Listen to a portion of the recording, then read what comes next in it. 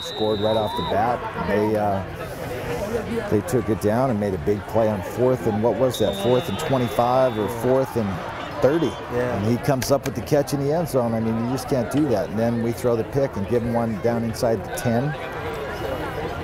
And you know, we just didn't get any rhythm really offensively and defensively. You know, we'd have them in long yardage, and you know, we jumped offside a couple times that hurt us, and you know, we got a chance to make the play. We tipped it around all night and just didn't ever come up with it. The seniors, including myself, like told some of the younger guys, because there's only like 12 of us, that you got to keep your composure, got to work it out. We can pull anything off, really. We just have to execute. We passed the ball really well tonight, actually.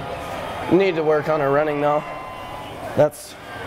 Running was probably our least thing, maybe.